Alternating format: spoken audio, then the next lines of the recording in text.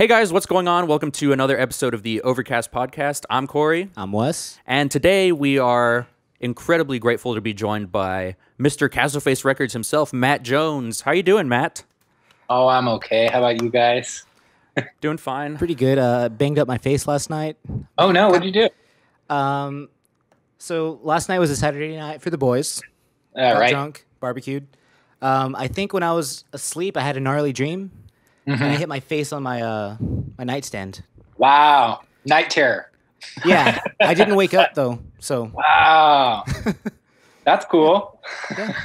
I guess so. He has the scars to prove that it actually happened. So yeah, my face is all fucked right now. But we Cool. still You made got a it. He's cool- like, you got a I'm cool filter, so it's like, nobody It kind really of blocks knows. it out. Yeah. Yeah. the where his scars are. You can see a Castleface behind it, so it's fine. Yeah. But yeah, how have you been holding up? Times are getting there. They're getting better. But how have you been trucking through all this? Yeah. It's crazy. I took like 2 weeks off in March and I've been like super busy ever since. So like, I was like, oh my God, the world is like falling apart. Like, what do I do? And then I went back to work and realized, oh, I have like 300 orders to ship. That's what I got to do. And so that's kind of been gone since then. Yeah. So, I'm a bit of a shut-in these days, and I've had so much stuff to do that really there's obviously been like, the world happening and like times happening and stuff, but I mean, the biggest disruption to my generalized world is just finding out that record production just jumped out from like a month out to like 4 months out. So I was planning on sort of taking this summer pretty easy anyway, and now I like literally have to take the summer easy. Yeah. So, I'm doing okay. Yeah, the vinyl production thing is actually something we'd like to talk about a little later. Yeah. But first, we'd like to start from the beginning. So Castleface holds a very special place in both of our hearts, I'm sure, but with mine especially because the first record I've ever bought on my own was from Castleface, and ever since then, it's been a nonstop. Which record was it? It was the Clear with Black Smoke, King Gizzard, I'm in Your Mind Fuzz. All right, cool. And that was it. And then I became obsessed with buying everything that you've put out since, essentially. Nice. But yeah, so what was the inception of the idea of starting Castleface Records? Well, I can't say it was my idea. John had the idea first, and John and Brian Lee Hughes, basically around the same time that I met John and Brian Lee Hughes, they were starting a label to put out Sucks Blood, because John had dealt with some of the sort of mid-level indies and didn't like the way that they did things. He was like, what? You can't own that forever. That's crazy. Mm-hmm. So his idea to start a record label, fantastic. And basically right around that time, like I met him at a party. We started talking about one thing or another thing. And I was like, yeah, I work in vinyl production. I'd worked for Pirates Press for a couple of years at that point. Nice. And I was like, if you want help putting that together, I'd be totally happy to help you. Like I help do the layout. I help with the production. And just generally, I was just like, yeah, dude, I'm happy to jump in. And after a couple of years of, just sort of like get in where you fit in sort of stuff, like I helped Ty with the layout for his stuff. We scanned it on my like mom's old scanner, that I inherited. Like, Classic. Like little, he was like drawing in pen and like, laying the stuff on the scanner bed and stuff like that. And, just kind of generally helping out. They were like, we want to bring you onto the label. I was like, awesome. Let's do this. Let's do this. Let's do this. And I've been keeping myself busy pretty much ever since. That's really cool. I had no idea that you were in vinyl production for before going into Castleface. Oh, very nice. The Pirates Press logo. Yeah. Sick. Well, they're punks. And then the person that came up with the logo was a tattoo artist that came by the office, and it's what the boys were doing. So, Cool. How did you get into that business? It's kind of funny, actually. I was living. I grew up in Santa Rosa, which is north of San Francisco, and I was working telemarketing jobs. At the time, I was working for a telemarketer that sold wine, and you'd sell it to businesses, and they'd put their logo on it and like send it to their good customers and stuff like that. Mm-hmm. And I was like, I had just started seeing this girl in Berkeley, and I lied to my work. I was like, "Hey, I need the day off. I'm gonna go look for a job, or I'm gonna go for a job interview in the city." And they're like, "Oh, okay, cool, no big deal." And I basically just did it to hang out with this girl. And we were talking about it at breakfast the next morning, and her sister's boyfriend was like, "Oh my God, we need a salesman at my work. You'd be perfect." And that was for recordpressing.com. And then, a lot of the same people ended up at Pirates Press later on. It was sort of a dramatic thing, but that's basically how I got into it. Very nice. That's really cool. Yeah. Lie to your work, kids. Yeah. It'll get you far. Yeah. Totally. Yeah. One thing that I really love about Castleface is all the bands on it and all the different artists. They're all just incredible. Like I said, I've been buying essentially everything you put out since Orc, essentially, since around 2017. That's awesome. And so I always thought, like, man, there's always this endless amount of talented people that are getting added to Castleface and stuff. So how do you go about scouting for bands and, looking for artists to join Castleface? Well, John does most of the A&R. I can think of maybe like one or two exceptions, but for the most part, John touring around and playing mid-sized to large-sized clubs in cities all across the U.S. and across Europe and Australia. I mean, he basically gets to see, the bands that are coming up. So he has a pretty great view on it.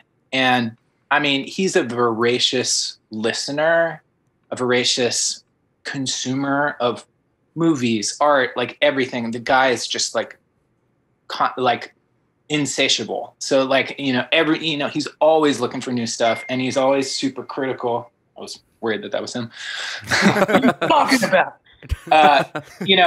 He's like a critic at heart, so he's like constantly talking about new stuff that he's heard, new stuff that he's watched, and all this. And so, basically that's kind of the way. I mean, there's a lot of stuff that I've enjoyed throughout the years that hasn't necessarily fit with the vision, which is fine.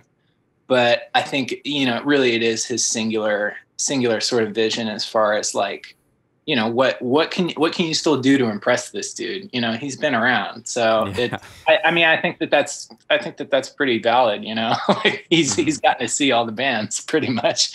Yeah. Not all of them, but there's a lot. You see a lot when you're on an OC's tour, and you hear about a lot. Oh, what have you guys heard about lately? Like he's constantly like that, Yeah. Yeah, I can totally see that, especially since when we saw the OCs for the first time, it was at Levitation in Austin. Mm-hmm. And they were doing a 2-nighter at the Barracuda, RIP.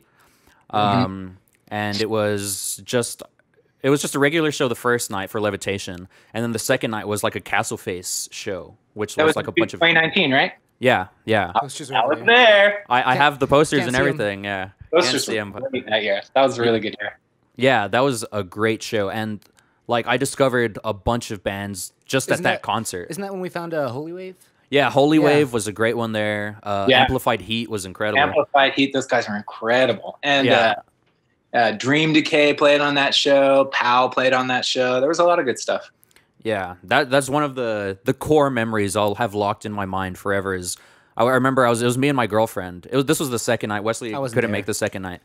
But I remember I was standing there in the crowd with my girlfriend, and then I looked to my right, and then John is standing right next to me, and then I was like, holy shit. I nudged my girlfriend. I'm like, John Dwyer's standing right next to me. But yeah, we're all just Vibing. loving Amplified Heat. They were incredible. It was a Right. great show. Well, in a way, that's kind of like in shows in San Francisco. It was like every time I was at some weirdo show, I'd look over and there's John like heckling the band, like constantly. Like when shows are going on, like he's always there. He's everywhere. I don't know how he does it. Yeah. But yeah. We should move over there. Yeah. Maybe John will show up to one of our shows. Yeah. Oh, one thing I noticed on Castle Face, way back in the day, I still see it nowadays. Castle Face for the incarcerated. I love that idea. How did that start? What's that process? We ripped that idea wholesale off of Ascetic House, the guys from Destruction Unit. Mm-hmm. They have a record label as well. And we saw that they were doing that, and that's a fantastic idea. I think it works a little bit better for them because they do cassettes most of the time. Mm-hmm. And we haven't really done cassettes. And part of the problem I've found is that a lot of the prison facilities like refuse what you send. So we try. Anytime people ask, we do try and send stuff that'll get through. Mm-hmm. But I think they're a little bit more successful than we are at it. I mean, it's it is a nice idea, and we do our best. Yeah, I remember seeing that too, and I was like, wow, that's a really cool idea. I had never heard of the other label that you were saying does it, but I remember that's a great idea, and I think that's cool. One thing that you touched on was that you guys don't really do cassettes. Is that like a manufacturing thing? Like you don't want to do it, or? Yeah, that's really me. I mean, it's like. Well, we'd have to get another. It's a whole nother set of steps and everything. I deal with all the production, so it's like, there's probably an additional 10 hours per release or 12 hours per release. For CDs, which are like, CDs are not very useful, but you still make them for. Some people still like CDs, sometimes they're useful for promo. Sometimes they're useful for this, but it's like, I'm just drowning in CDs. I got more CDs than I know what to do with. So I kind of assumed tapes would be sort of similar, even though they are smaller. But it's like any time that you're stocking something like that, you got to have a shelf. You got to get all the boxes. You got to keep the boxes in stock. Like if they're, it's like sort of a thing. And two, I mean, we talked about controversial topics, but for the longest time, Burger just made cassettes of most of our releases. So it was like, that's sort of their thing. We'll just let them do it. Lollipop did a couple. And it was kind of easier to let other people do the cassettes. I've sort of reconsidered that recently, but I don't know. Maybe soon. I don't know. You guys really want cassettes? A lot of people like on the OC's page and like on Facebook and Reddit and stuff. There's a lot of, and even like CD collectors, like because the talk of the town on every page is like, oh, I just got this new vinyl in and stuff like that. And and then there's like a handful of people that are like, well, I like cassettes and I like CDs and Right. So I mean, I'm sure I mean, even if it's a really limited quantity of it, I'm sure people would really appreciate it, and it would sell, I think. Yeah, it's probably a good idea. I'll give you that. I mean, I've back when I had my tape deck, I Yeah. would actually make like bootleg, design my own J cards and stuff of my favorite albums and stuff That's like that. right. So Home recording is killing the music industry. So have you guys ever seen this? Back in the day, they actually made like a little logo, and it was like a cassette with a crossbones underneath it, and like, I don't know. It's an old school thing, but what was that band that they left the B-side blank? They're like, use this to record off the radio. yeah, that's I like right. that. I don't really remember. It was like some punk band or Yeah, something like that. it sounds like a Jello Biafra move or something, maybe. Yeah. We talked about production. You talked about production for a little bit, and that's something that we were both really interested on. Like, because especially with all the releases that you put out, I'm sure you're Swamped. swamped with all the releases that you get. and just boggling at the idea of doing one release for like ourselves. Like if we're like, what would be the process of that? Like getting in touch with like manufacturing and, you know, all the covers and stuff. So like, how does that process work? Right. Well, typically you have to deal with a stack of vendors to do it because, you know, traditionally you'd have to have somebody to cut the lacquer, then have somebody to plate the lacquer, which is usually the same thing. Then you have the vinyl production, but you also have to deal with, you know, getting the print work made over here and print work here, and they all come together. And sometimes they don't do all that stuff together. So sometimes it's a little complex. Working for Pirates Press really helped in that I sort of knew what to expect. And Pirates Press works with GZ Media in the Czech Republic, which is basically like its own city that does all aspects of the production. So they do the cutting, the mastering, the plating, the printing, the pressing, and then all the, you know, the to some extent they do some fulfillment, you know. So it's like a lot of that stuff is sort of compiled, so you only have to deal with one set of people to deal with it. But I mean, production is like a full-time job. Like if you're doing stuff regularly. And so it's difficult to sort of like prep people for that. Cause like, I mean, part of my job was when I worked for Pirates was like, all right, you guys are making your first record. That's cool. This is the one that you're going to do. But it's like trying to keep people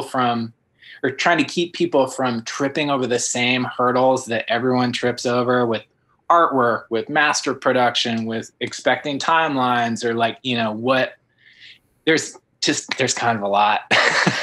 Yeah. So, you know, if you have like specific questions, like I'm always happy to answer them. And like people hit me up from like all over the place. They're just like, how do you do this? How do you do that? And I do try and break it down for people. I mean, I'm still an informational resource, let's say. Yeah, that's really cool. Still a telemarketer at heart. Hey, always selling, always be closing. Yeah. All right, so I haven't been collecting vinyl, but I do know that from what Corey's told me and what I've seen online, the whole vinyl community, it seems, was impacted by like some resource shortage last year during 2020 because of COVID. Is that accurate to say, or? Well, I can tell you, at least from my perspective in terms of dealing with GZ in the Czech Republic, that shipping became a problem. So that might not have affected people on the, you know, manufacturers over here in the States quite so much. But for us, you know, there were weekly shipments that were coming from the Czech Republic to the Bay Area. And so you could get the records shipped basically for free from one place to the other. I myself would go and pick up a bunch of records to avoid shipping and stuff, which is like, you know, 6-hour drive.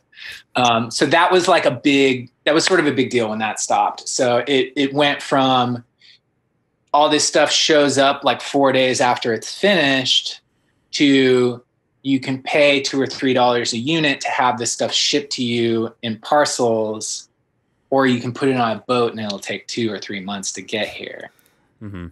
I saw actually, I noticed your post on the Castleface Fanatics the Facebook page, and someone asked about Moon Drenched. That's what happened with Moon Drenched. It was on a boat. Nice. Actually, it just showed up, but it was like they said it was going to show up like a month ago. It's a boat. Yeah. So there was that. There was also more recently, I think it was in December of 2020, there was a fire at one of the 2 production facilities that makes lacquer masters. Yeah. Jeez. It's not easy to make. A lot of these processes, especially with the vinyl like mastering process, are super specific, super like, I mean, it's like a chemistry problem, and I never took chemistry, but like they have these like, you know, really, really exacting standards for how flat something has to be. You know, in order to make like a lacquer master, you're essentially making like a mirror finish of like nail polish on like an extremely flat machined metal disc that then they cut the grooves into, but then it has to also, the lacquer itself, the coating that they put on it goes bad sometimes. If it's exposed to certain environments, it can go bad in like a lot of different ways, and it's really delicate, and you can like fuck it up just by like putting a fingerprint on it, Mm-hmm. So this extra super precision detailed part of the vinyl process, one of the two facilities burned down. The other one's in Japan.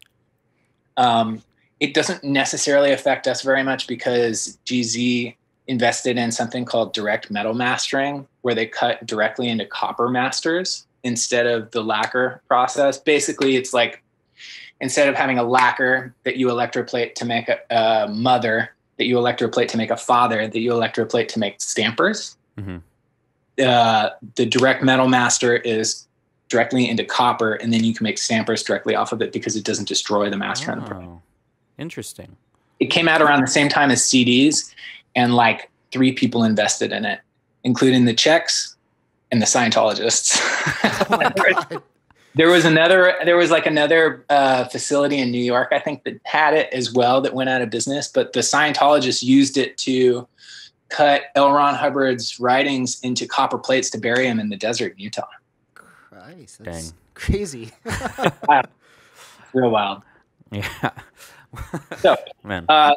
there were those problems. So there was a shipping problem. There's the masters problem that affected people over here. And then I think you just have the same standard problems that you had before the pandemic, where there are more and more large actors getting into it. And so, people like Warner Brothers and Atlantic Records and stuff can really throw their weight around and be like, yeah, we need this Taylor Swift record on time. And everybody gets pushed to the side, unfortunately. And that's just kind of how it works. Mm-hmm. So I think those are really the main things, is that it's like, yeah, everyone knows that there's a market for vinyl now. So pretty much all this major label stuff is going into it. There's less ways to get the raw materials or to get the parts made. So turnaround times are crazy. Yeah. Well, hopefully that all, calms down a little as time goes on.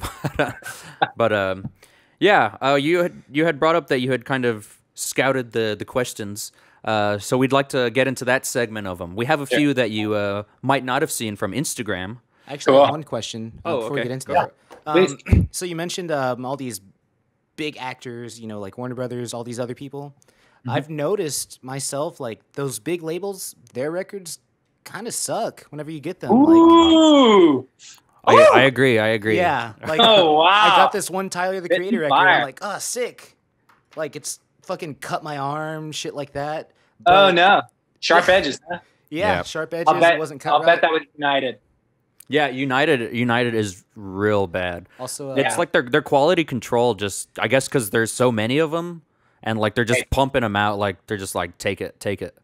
They have a lot of automated presses, and I mean, automated presses aren't necessarily a bad thing, but it's difficult to say like what it all is. Everyone has their like little proprietary things, but. Mm-hmm.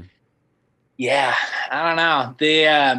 There's also a lot of new people getting into the scene. In the past 10 years, there's probably 10 new vinyl manufacturing plants. There's a couple I saw one in Portland. I've seen a few in there's one in Georgia. There's one in near Memphis that the Fat Possum guys are running. I mean, so a lot of people are getting into this and doing, and, starting their own thing. So, if you've been running a plant for 50 years, you have a little bit, 60, 70 years now. I think, you kind of work through a lot of those problems, but, it's a physical thing. And it's like a craft that people have had to dig through the stacks of history to even figure out how do we properly electroplate? How do we do this? How do we do that? All these technical problems haven't really been current technical problems since the 50s or 60s, Mm-hmm. So. Yeah. That's one of the reasons that I really appreciate Castle Face, like what you guys do, because a lot of the time, I get records and from like other places, like different labels or from other resources and stuff like that, and like they're kind of somewhat hit or miss a lot of the times with shipping and stuff like that. But most of the time all the time when I get a Castle Face record, it's just the little details, like taking the record out of the sleeve and shipping it separately. You learned that from black metal guys. Yeah, that's a brilliant idea, and I've seen a lot of comments talking about other labels be like, you should do this, like it helps reduce seam splits and stuff like that. And I'm a man that likes collecting saving the hype stickers, and you guys are starting to put them on the plastic outer sleeves, which is really cool also. And even every time I open the Castle Face box and it says thanks for your patience and it says Matt with the little heart, I'm just like, oh, it's the personal touch. That's what does it. Can't be perfect. Can't be Amazon. So you got to be kind of cute, I guess. It's working. Thank you. All right, but yeah, going into the questions, I have a few from Instagram, and then we can go ahead and do some Facebook ones. Okay, sure. So this one is from I always apologize for the names. We might pronounce a lot of the names wrong, but I'm sure you'll know the questions. This is from Rory Lethbridge.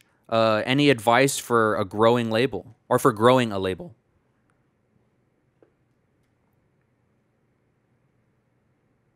For growing a label. Well, I mean, I think that the best advice is to tour, get the bands to tour, and to, as much as possible, if you've got 2 or 3 releases, like, try and extend it naturally, like the bands that people are naturally playing with. Like, I think that there's a lot to be said for like your little thing, like that's why you have a label. You're like, oh, I've got all these cool friends that are doing this thing. I mean, that's how our label started up. And, the natural progression is, you help people out with going on tour. If they can't, try and make it work for them. I know I've done a good bit of that. Like, when we were putting out the first Once and Future Band record, and pick that one up. Love it. Got all their stuff. It's fantastic, right? Yeah. And they were like, gosh, we don't know if we're going to be able to tour so much. And like, I talked with them a bunch, I think I bought a plane ticket or 2, but like the fact of it is like, they need to be out there playing. Yeah. They're an incredible live band. And it's like, that makes it click for so many people. And, I can't take full credit for it, because I mean, they have like incredible friends. They were opening for Tool and shit, but it's like, it's like the little things about like making things possible so that people can get out there and spread the word about your stuff. Mm-hmm. I don't know. I mean, I think really touring and like face-to-face contact is kind of the best way you can do it. Mm-hmm. So anything you can do to get those bands out there. Yeah, well, you bring up Once and Future Band, and they're one of my favorite Castle Face bands. They're super good. And yeah, I haven't seen them live before, but I have seen their Jam in a Van, and even that just blew my mind. I was like, oh my god, it's incredible. So those guys, I mean, they were like born to play like that. Like it's really, really something. Mm-hmm. So I recommend it once they get back on the road. I think that actually that 2 of those guys, Joel and Raj, are playing in Chris Robinson's new band. Oh, I think I've. It is the Black Crows. I think it is the Black Crows. Yeah, I think I've seen something like that. That's what they're doing this summer or fall. But I really hope to see them playing out again. So, the first time Corey played Once in Future Band, for me, I just heard it in the background. I'm like, what is this? Like, I never heard this Yes song before. Yeah. When did ELO come out with a new album? Yeah, basically, and I saw like 1080p video. He's like, nah, these guys are brand new. I'm like, oh shit. Nice. Mm-hmm. Yeah. Going into the next question here. How do I... Gage Kells. Gage Kells. Sorry, Gage Kells. Any info about represses for older releases or pressing Red Rocks, the live performance, or a DVD? Any info on that? Well, I don't think there's really a need for a DVD since we just put it up on YouTube. On YouTube, yeah. Free media. VHS. People like 3 people asked us about DVDs of the Hounds of Foggy Notion when we reissued it. Yeah, it was like, again, sort of like the CD conversation was like, okay, are we going to spend another $2,000 on making DVDs for the like 3 people that really want it when you can just put all the whole, it's one of those things. Represses are constantly in the works. So I probably have 5 OC's represses going right now of older stuff. And I'm probably going to have to put another 5 in production because it's going to take 5 months to get them now. So we have 140 something releases in the catalog now. Granted, not all of them are sellouts and everything, but John's got at least 30. So it's rotating, we do our best. I try not to let things go out of press for too long. There's a couple things that John has said he doesn't want to repress, like Quadraspazed, I think was one example. The Fortress 7-inch. Oh no. Yeah. He didn't like how the artwork came out. I think is what the issue was with that. But there's a couple things where it's like, yeah, we probably won't redo this, but like for the most part, like most things are either in the works or on the menu to be in the works. Cool. I would kick myself if I didn't ask. Could you maybe let us in on any of the OC's represses, or is that all on hush hush right now? All hush hush, big. All right. Yeah, I guess we'll see when they come out. Stay tuned in 5 months. Yeah. Yeah, exactly. Hold that. This is from Main Spins Records, and he asks, best/least favorite part of running a label? Well, it's pretty, it's sort of a dream, to be fair. Like, I have a great job. I get to work with interesting people. I get to play music myself. Like I really have no complaints. For the most part. But I would say the worst part is just that I can't multiply myself and have more of me to do it all because I kind of do a lot by myself. And it's difficult to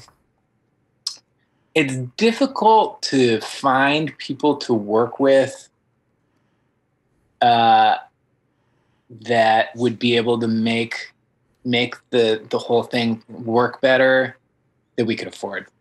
It's really what it comes down to. So it's like, I've got all the like, we want to do this, we want to do this, we want to do this. I've got all the budget sort of stuff in my head. And I'm like, we're making money, but we're not making enough money to where I could pay another person to really like be another me, So that's sort of the problem. It's like I sort of have to scale back some of our ambitions a little bit because I realize, I'm going to have to do all that. So, So do you handle like all the shipping and stuff yourself, or? Man. Yeah, for the most part. I mean, I have been working with strategically placed homies, in Australia and in Europe and stuff to ship some stuff so that it, gets there in better form. A hallmark of a lot of the early years was like, I shipped everything from San Francisco, and like people in Norway don't get their records for 4 months and they show up messed up, and it's like, okay, I guess we'll do that again. Or like, so, I once had a girlfriend that was like, if you could do anything, what would it be? And I was like, I would make it so that you could teleport, and I would revolutionize shipping. And she was like, that's the worst answer I've ever heard. So, having to deal with shipping, physical goods all around the world it can be trying sometimes, but I live in a dream world. It's pretty fucking fantastic, to be fair. Yeah. Well, thank you from everybody who buys from Castleface for all your hard work and dedication. My best.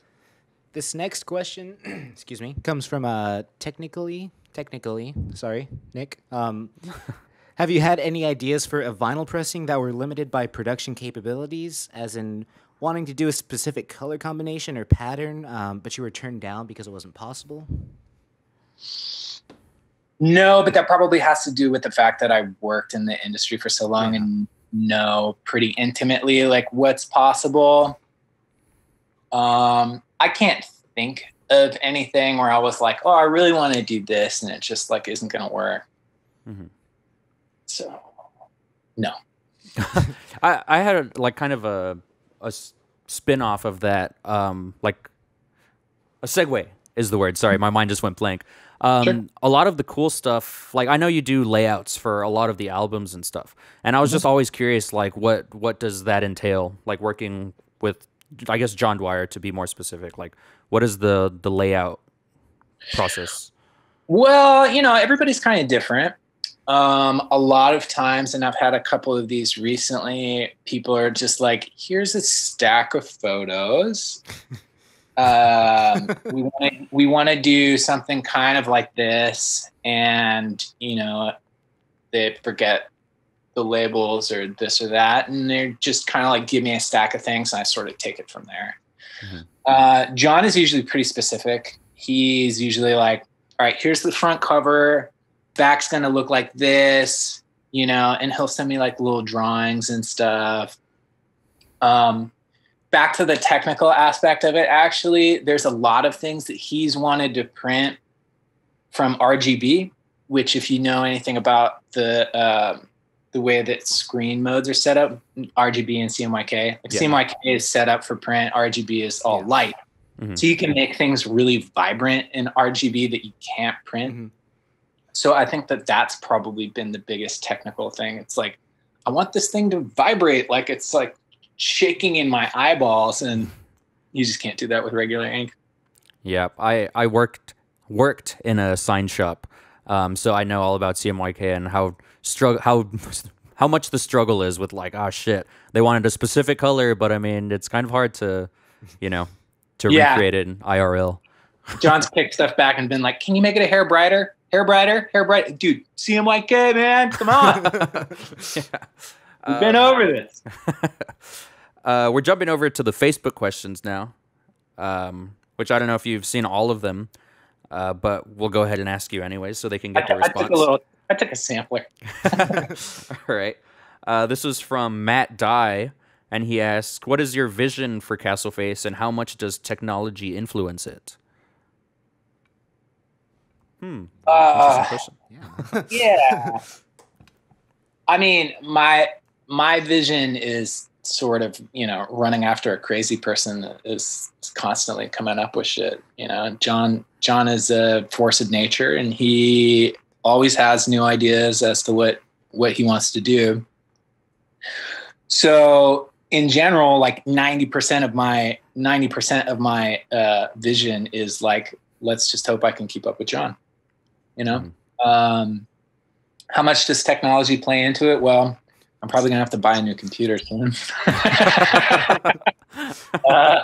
It's tough to, after years of like throwing around music video files and everything, it's like my computer is like, please, dude, give me a break. I want to go to a farm in the country. But technology, I mean, I would say the only way that technology is really going to play into the future of Castleface so much is just how easy and accessible it is for people to record themselves, which is awesome. I mean, you guys are using GarageBand. Yeah, that's pretty cool. So, I mean, it's cool that people are able to break down the walls between, artist and studio and be able to take some of that into their own hands. Because, A lot of times, you know, first take is the best take kind of thing. And so if you're there recording it yourself, that's pretty cool. Mm-hmm. Cool. Next question comes from Charlie Baxter. It says, what is the process of getting new castle faces made for each release? Do you contact artists and ask them, or are they submitted whenever they draw one? If so, Right. how many do you have ready to use at any time? Well, that's kind of a multi-answer question. There's a guy named Harry Wayne who made the I Like Psych pin that you got on there. He did probably half of those castle faces back there. He's done a lot for me. There's a couple that I drew. There's a couple that John drew. The one with the like nose, that's like kind of in between those guys. That's one that I did. John did the bodybuilder. Andy Warhol, that's actually David Shrigley. He's a famous artist. He did the artwork for the Velvet Underground record. He's really cool, actually. He reached out back when I was in Blasted Canyons years ago and asked us to play his like art opening at the SF MoMA, which was ludicrous. Like this huge like art space. Like he's great. I basically, like, my general thing, I have sort of asked people if people are putting together art, I usually say, hey, like, give a shot, you know, take a shot at a castle face. So a lot of them ended up that way. I'm trying to remember the name of the dude. There's another dude that gave me a stack of them too, that he did a couple of those. It's been a sec since I talked to him. Adam Barris. Did a stack for me. But yeah, basically Harry Wayne got in touch and was like, hey, I'm a graphic designer in England. You know, I've got a good job. I just get really bored. And he made us a page of castle face temporary tattoos. I was like, oh, cool. That's pretty cool. And we ended up using a lot of those just in general for all sorts of releases. So, you know, people have submitted them. I saw one thing on Facebook where a girl like posted, she's like, oh, I drew some castle faces. What do you guys think? And I was like, oh man, I like that one. She was freaked out. I was like, all right, that's cool. So I plan on using that one. You know, I just sort of keep a little folder of them, you know, and like when I'm looking at the layout for records, I kind of try and think, what's going to look good? What kind of thematically flows with the rest of the release? Sometimes they're really on the nose, but like, hey, whatever. It's cool. Mm-hmm. Yeah, that's another thing I was going to ask is like, do you kind of theme them with like the certain albums and stuff? But that's really cool. Yeah, definitely. And you know, there's been a couple of instances where I was just like, oh, I don't have anything. So I come up with them like this. The one below the pyramid right there is one that I drew for Floating Coffin. That guy. Yeah, you know, it's like I was working on the layout and I looked through the castle faces I had and I was like, man, none of these really work. How about it's just like this? And I just drew it. So cool. Yeah. This next one is from Chris, which I'm sure you know and he's asking, when am I getting my fucking pay raise? Pretty cool. Yeah, this is the great part of working with people. You don't have to answer that. Yeah, you know, we'll see, man. Let's see how Q4 goes. All right. Are you down? Are you guys ever going to start accepting physical demos again? We always have. Oh, okay. The page is still on our site. It just says make them good. Which okay, yeah. That's really the only rule. People are always like, where can I send demos? Where can I do this? Where can I do that? And it's like, it's on the site, got our PO box. Like, just send them. Just make sure John shows up to your show and likes you. Yeah, well, and you know, the thing is, we get a lot of demos and a lot of people just don't seem to know really what we're doing. So you know, I think that's sort of part and parcel with the modern landscape, the post MySpace digital band landscape is like, if a record label accepts demos, it's just like wall to wall. And, you know, I really try and listen to a lot of them. People email them to me all the time, you know. So I listen to a lot of them, but there's only one of me. There's only one of John. We have a limited amount of resources, and you know, there's only so much that we can do. So it's truly flattering that people want to be a part of the thing. But I think the better way to really doing it, I mean, besides just like, you know, putting an envelope full of money in our PO box is to you know, get out there and tour, you know, play around. Like I think to me it's much more impressive to see when people have made their own connections and people do their thing where they are. And, you know, everybody's not all trying to like, all right, I'm going to move to LA and then like, I'm going to get on the label and like, that's it. We're fucking set. Like, you know, It's so much better if you're like, oh yeah, no, we play with our friends' bands. We go to Seattle, we play with our friends up there. You know, we have friends out in Texas. We go and play in Texas. We do this, we do that. Like, I think that's sort of the more mature way to do it. It's like even kind of make what you want for yourself and people notice or they don't, you know? Mm-hmm. Has there been like any standouts of people that send in demos that you're like, I should see if I could get in touch with them? Like, how would that process work? If there's one that you like. Yeah. Well, you know, the one band I can think of that sent us demos that actually became a record is Prettiest Eyes. Oh, very nice. Yeah. And those guys are fantastic, incredible work ethic. And they were playing gobs of shows and they were doing their own thing. I mean, I remembered the demo when John eventually was like, we got to put this band out. And I was like, awesome. They're going to be very pleased because they wrote to me incessantly. I remember.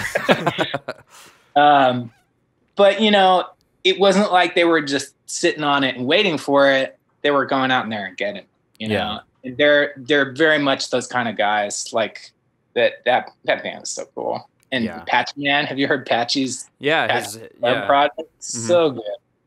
He just he just signed with ATO to put out their new record. I saw that. I'm gonna buy it. Yeah, I'm gonna buy their press. I already bought it. I'm very proud of it. So. Yeah, it's really cool. I've seen Prettiest Eyes twice, and both of them. One of them was at that Levitation show in 2019, and then the other one was maybe late 2019, also when they played at Hotel Vegas a few nights or something like that. Yeah, and I saw them there also. Incredible live performers, also. Yeah, they were on tour literally when the pandemic shut everything down. They were like in France trying to play shows. God, damn. Yeah. But I mean, it speaks to their hustle. Like they were out there doing the thing. So, you know. Yeah. One last thing that I wanted to bring up before we kind of wrap it up is I know you guys do like represses of like older albums and stuff like that aren't like of artists that aren't necessarily on your label and stuff like the Mikey Young album or the Mickey Young one was incredible. I bought that one. I didn't even know. I hadn't heard of them before then. I haven't heard of that album. Bitches, man. Yeah, and then I picked it up. I was like, I'm really glad I did this. So like, how do you go about finding older records and being able to press them yourself? Mikey is a different sort of thing because he's in total control, and we did the OC split with them. We've been tight with those guys for a long time. So Mikey is sort of in the family. You might have noticed. If you caught Bridget's record, he produced a third of that. He's done mastering for a bunch of stuff. He's sort of like a linchpin dude down in Melbourne. So like, but I mean, again, it's like it really comes back to John. Like, you know, he's like, we really should reissue this Swiss psych band. You know, the Kedama. Kedama, yeah, that's the one. That's the one I was gonna bring up. It's 3 LPs, you know, only one of them's never been released before, but they came out, you know, so long ago, or this one came out on CD. And like, he's really into, again, he's just voracious. So he's like always, you know, he's always looking for stuff, and he's always like throwing ideas at the wall. Like there's I mean, for all the reissues things that we've done, there's probably twice as many that we haven't done that we tried to do. So, you know, I don't know. you have to ask the maestro about that one. Yeah. All right. Well, there's actually something else I wanted to go for it. I guess ask or bring up. Would you ever do like a little flight or sorry, Castle Face, like little catalog thing? Because I was looking through my old stuff, you know, memoirs and things like that, and I noticed like a little booklet. It said Castle Face Records, and it had like, you know, oh, this record coming out. I really love when labels do stuff like that. It reminds me of old records, like, you know, you pick out a Beatles record, and then the sleeve is like an ad for, oh, we also have these bands. Yeah. Would you do more of that stuff, or? I can do more of that. So yeah, that's completely within my within my realm of within my wheelhouse. Yeah, I'll totally do more. That'd be really cool. Was that with Smote that came out with? I think it was. Yeah, it was like a CD. Yeah. Yeah, I'll do more of those. Those are really cool. Maybe it's kind of like it helped to coincide it with the big OC's release. Yeah, that's how we found out about like the Hounds of Foggy Notion and stuff like that. Really cool stuff. Maybe Thick as a Brick, kind of a whole newspaper in the record. Yeah.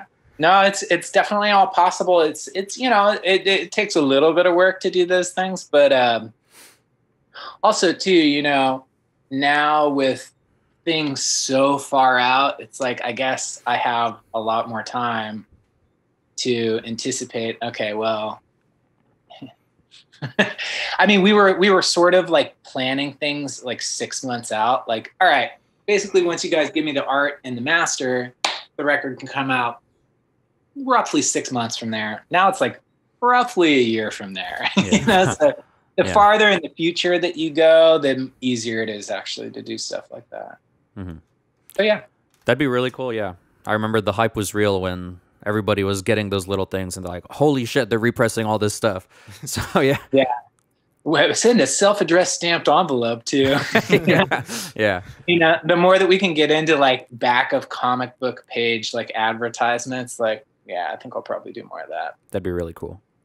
All right, man. Well, it was so cool talking to you. Hey, you were a great time. And again, thank you so much for all the work that you do, because I am sure it's not easy, but you do it. You do it for us, and we love it. We love you for it. Do it for the scene, bro. All right, man. Well, have a great rest of your day, and stay safe and stay clean out there. All right, man. See you guys. Talk with you later.